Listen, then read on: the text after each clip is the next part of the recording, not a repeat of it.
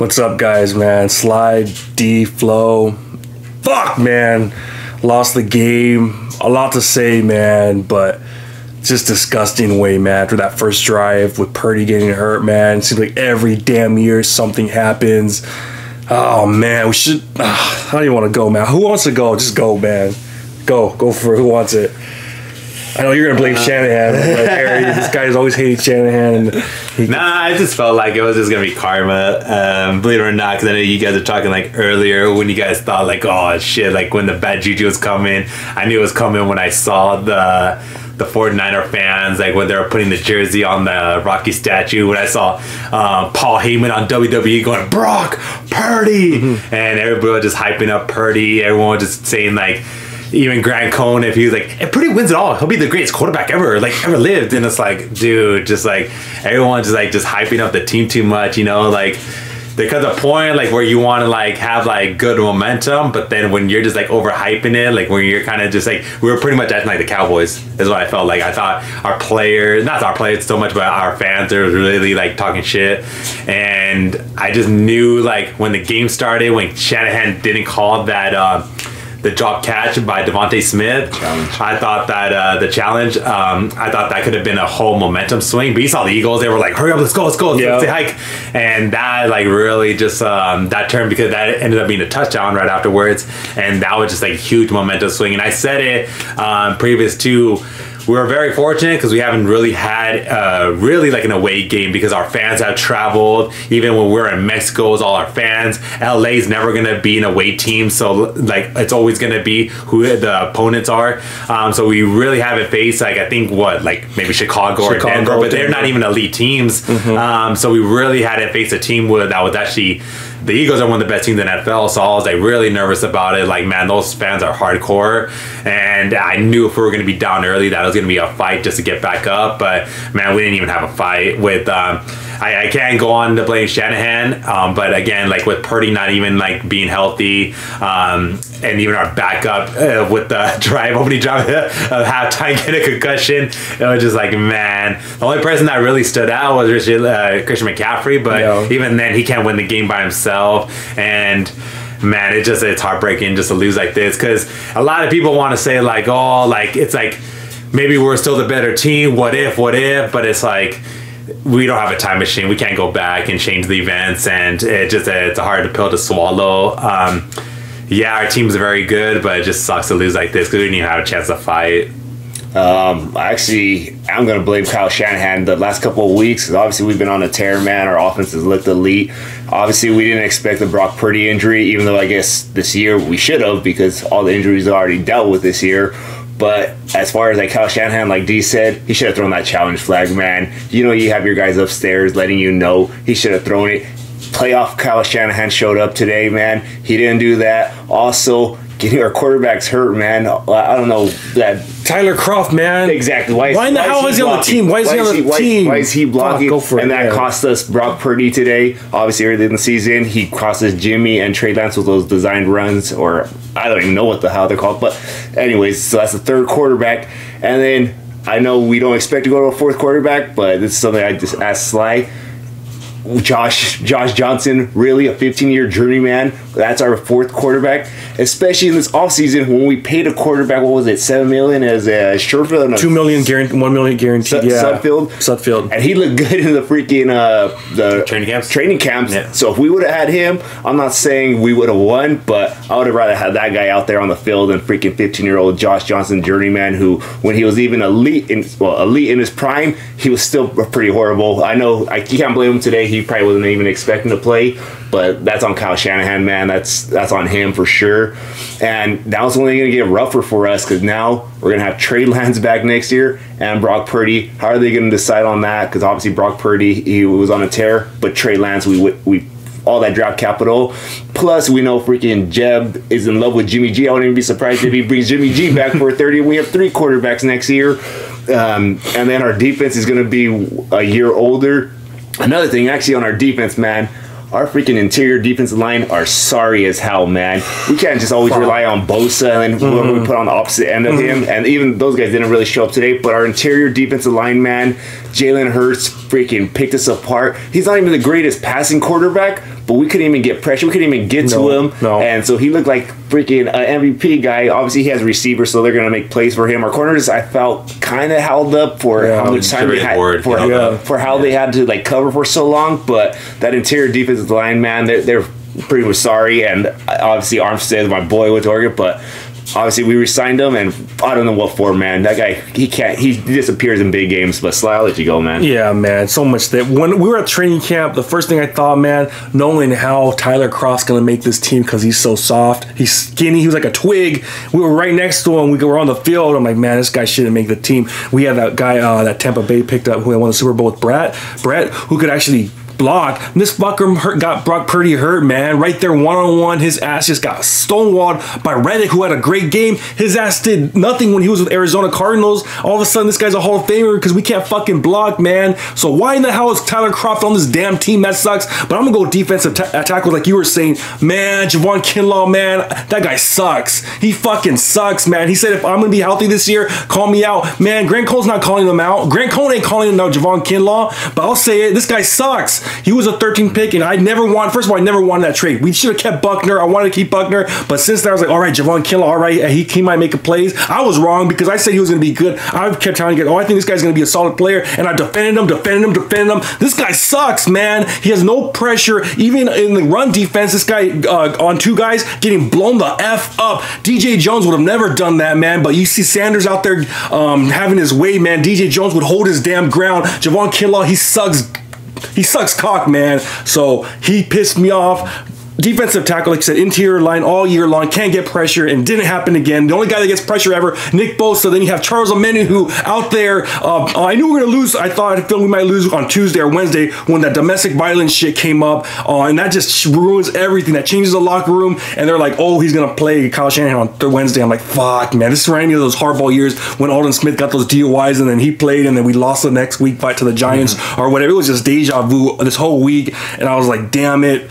And also another guy, man, Dre Greenlaw, such a great player, such a dumbass, man. Last week, personal foul, got fined. He's done it all year long where he gets all these 15-yard penalties, and he did it again, man. The first game of the season against Chicago Bears, we should have won that game, which we would have had home field advantage, but this asshole had to get that 15-yard penalty, which changed the game because they drove down the field, Justin Fields, and they won that damn game because of that drive, and fuck, we should have had home field advantage, and just couldn't happen, man. The Eagles, this was a true road game, and the crowd was crazy, and we got some BS calls, but I'm not blaming the rest. But damn, man, so many dumb mistakes out there, too many damn penalties, and oh man, we should be going to the Super Bowl, but I guess we're not now, man. So I don't know. I think we would have had a chance if Brock Purdy didn't get hurt. But when you have Josh Johnson in there, man, you know it's over. You know it's freaking over because that guy sucks. We've been saying it for the past 15 years. This guy was with us with Jim Harbaugh like years ago, and we're like, damn, this guy freaking sucks, man. Like, he sucks. So when he came in, when he got hurt, man, and they were like Christian McCaffrey quarterback, I was happy. I was like, I would rather have Christian McCaffrey quarterback than Josh Johnson because we know what Josh Johnson is. So that's a discredit to John Lynch for picking this asshole up, man. He could go kick rocks as far as I'm concerned because, man, he's probably got a job just because of Harbaugh. Because I'm like wondering because how is this guy a quarterback? He doesn't even have, I think, more than like 3 starts if I'm not like mistaken because he jumps from team to team to team, and I'm assuming just because of Harbaugh hyped him up, like, and he was decent like college player. I'm assuming that's the only reason why he has a job in the NFL right now. But man, when you're saying hike and he can't even catch the ball, that just changed like the whole momentum because then we're down by 3 scores and it's just like it's over from there. And the worst part about that play when he dropped the ball, okay, you dropped it, get the ball back. Don't be a fucking pussy. He did exactly what Cam Newton did in the Super Bowl when the ball was right there. You grabbed that ball. He made a business decision there, so he could kick rocks. He shouldn't be in the NFL no more. You made millions of dollars for doing shit. Congratulations, man. So I guess you gotta give him a little credit for that. So yeah, I don't know, man, but absolutely, I don't know, man. Just too many damn penalties. You know, we were that special teams play with Jordan Mason, man. We're stopped them. So it was like 21 points where it would have been our ball again, but stupid ass penalties on, and they get the ball back and it would be touchdown. The first drive should have been stopped from that. Kyle Shanahan should have challenged it. Would have been our ball. Jordan Mason, that's another 7 points right there. Another one, Charvarius Ward got that one penalty. It would have been 4th down. So it just seemed like it just killed us. We just weren't thinking. And then, you know, at the end of the game, man, Trent Williams, he just wanted to fight. And also Ward or Jimmy Ward too. Oh and Jimmy Ward, another one. Holding, so it just kept happening over and over, and it would have been 4th down again. Then freaking Dre Greenlaw thinks it's fucking boxing. He thinks he's Rocky and Balboa. One thing that pissed me off about that, it was a little guy too. Yeah, he was like, bro, against like hit someone your own size, you know. Yeah, so. And it's like, oh my goodness, man. So there's a lot of questions going on to the off season, but I thought our Achilles heel on defense was the interior line defense because we had no damn pressure, and like I said, we need to do something because Javon Kinlaw, with no way in how we're going to give him that 5th-year option because he hasn't proven it. He sucks, man. And we know no one's going to call him out. Grant Cole ain't going to call him out because he's fucking going to get knocked his ass out by him. So no one's going to talk shit about Javon Kinlaw. Fucking, I'll do it. He sucked. And Drake Greenlaw's got to be smarter because he cost us that chance at having the game in Santa Clara. But all year long, he's been doing that shit. And I don't know, man. I don't know, man. And I don't even know what the hell is going to happen next year. People talking already about Tom Brady coming back. Does he deserve a chance to come back next year as a starter? Like, there's a lot of questions going to be out there. A lot of questions that we don't know right now. But honestly, I really wish that we had a chance at least. If Brock Purdy didn't get hurt, if fucking Tyler Kroft wasn't there protecting with skinny ass motherfucker, I was right next to him. I'm bigger than that fool. Just actually getting destroyed by Reddick, pretty much cost us the season. Oh man, I thought it would have been a badass game. I honestly thought we had a chance. I thought we were the better team. I thought we were gonna win this damn game. But shit happens, and Fox, man, another damn year waiting. Yeah, pretty much just comes down to that play, and because our offense sucked after that. We couldn't get nothing going. It was like over. It was like 3 and out. Defense back on the field. And their defense was just getting pissed off. So stupid ass penalties, and we were kind of holding them a little bit. But man, in the back of their head, they're probably like, "Fuck, we're not gonna score no points," you know. So it sucks, man. Damn, what a horrible, man, we're cursed, man. We're fucking cursed. Every damn year this happens. And I don't know what to say, man. I don't know what to say. I'm shocked. Oh yeah, one more thing, quick. I'm gonna go off on one more guy, man. 2 guys actually. Daniel fucking Brunsk. Oh no, not Brunsk. I'm sorry. Our center. Who's our center? I'm drawing a blank right now. Our center. No. Oh, who the hell is a freaking center, man? Jake Brendel, man. We had to play. Brock Purdy does a little screen. We're down 21-7. Jake Brendel's right there. It's set up perfectly to get like a 30, 40-yard run. This asshole just goes right by him, and then they tackle us. It was 30-10, man. It was him and McCaffrey. And McCaffrey was right there, and Burford, both of them were right there. These analysts were like saying that, like, why do you move out of the way? These dumbass moves out of the way like the Red Sea, and then they tackled. That would have been like a 20-yard gain. Would have been at the 50-yard line. Man, Tim Ryan out there came going, one guy I don't have to worry about is Jake Brendel, because Jake Brendel's this guy's been a journeyman all his whole career. He's been from team to team. Chiefs cut his ass. Miami cut his ass. Green Bay cut his ass. They all cut his ass. Why? Because he sucks. We got to upgrade that center position and a guard. If Burford can't do it, get someone else that can, because we need to step this shit up, man. Our running game was average. I think we're the 15th best running team in the league. And that sucks because Jake Brendel sucks and Burford's got to step it up, and Brunskill's an average guard. So I don't know, man. A lot of questions this year, but what else you guys got, man? I'm heated. That's it for me, man. Anything else? That was pretty much it. Just dude, it just sucks because with the Eagles, I feel like they didn't even do anything amazing. Like they didn't have no like really like big plays, or receivers didn't really go off. They just pretty much ran the ball, and the reason they like were scored is because we let them on the field so many freaking times. And so when you get more opportunities, there's gonna be more chances to score. And so just for that, it's just like it's heartbreak to just lose like that. And just going on from here, it's like, man, there's a lot that we need to fix. And even like next year, like we're gonna see like how the teams line up. I know you guys like brought up like where is Brady gonna go, but even then, like with like our division, we're gonna see like what's gonna happen with the Rams, how the Cardinals are gonna beat the Seahawks. So man, it just sucks to go out like this. Yeah, absolutely, man. I honestly wish that. It's just weird because those other games have been close in the NFC Championship games, brutal, but this was brutal too, man, because we didn't even have a chance. Like we had one freaking hand, you know. It was like when Arturo Gotti boxed and he had only one hand. He was boxing against, I forgot who the hell it was, one of his early fights. That kind of how it felt like. It's like, dude, we have no chance because we have another quarterback who just sucks. And John Lynch, man, you got to get some blame too, because you don't bring Josh Johnson. No matter what you do not bring in Josh Johnson, because that guy's a scrub right there.